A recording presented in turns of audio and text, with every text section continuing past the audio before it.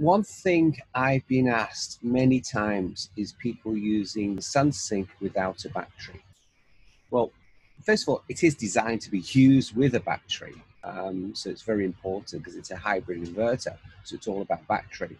However, it can be used without a battery, without a problem. You've just got to understand when it's used without a battery, it works like a normal grid-tied inverter. Many people call it a string inverter. So you connect, the grid connection is both input and output, both on the grid connection, like any normal string inverter. You don't connect the grid to the grid connection and the output to the load, because that will give you lots of problems. The other thing is, it really functions well when you've got grid. If you haven't got any grid power, then you must have a battery. It's impossible, really, because as soon as you get a cloud, you get a drop in the power, you get anything, it's going to cut and it will reboot itself. So it's going to be really pretty useless. Even if you just use a small battery as a buffer, you've got to have a battery on it. So in that case, you operate slightly differently. But if you're using it without a battery, with no battery at all, it's fine, and it just works as a normal grid-tied inverter. You make sure you select no battery on the battery setup, and everything will work fine. The sun will shine and it will produce electricity, which you can use on the grid side. You can put your CT coil to limit your export.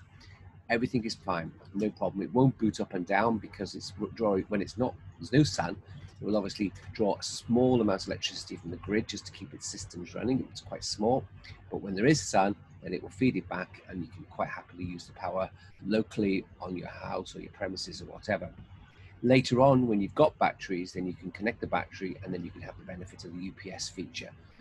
But please don't try and use the inverter off grid without a battery, because you can ask him, even just use, if you're going to do that, just use a small battery and just use one pack. Also be aware when you are using a battery, look at the C rating of the battery. The C rating is the maximum charge or discharge the battery can take. So typical lithium batteries are C 0.5. That means the most you can charge is 0.5 of its rating, and the most you can discharge it is the same. A typical AGM battery are much smaller, and I would, on the safe side, on a solar AGM, 0.1 C. Some of them claim 0.25. 0.1 is safer. Remember, most solar AGM batteries are designed for depth of discharge, not for high current, like a car battery. So a car battery has a massive C rating because it can turn the engine over, and it only lasts for a very short period, but they're not designed for depth of discharge. So a solar battery is designed for depth of discharge, and they do tend to be different. So look at your C rating, but you can use, an AGM battery would be fine if you're looking for something cheap, or a single lithium battery is not a problem.